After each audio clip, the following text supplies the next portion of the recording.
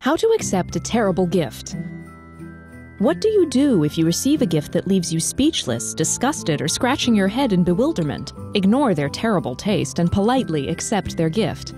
You will need a smile, acting skills, politeness, communication skills, and a solution. Step 1. Smile as you discover the terrible gift someone has actually spent money on.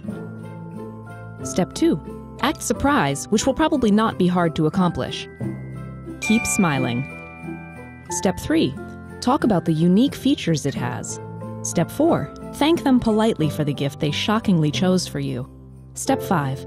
Change the subject or begin opening another gift. Step 6.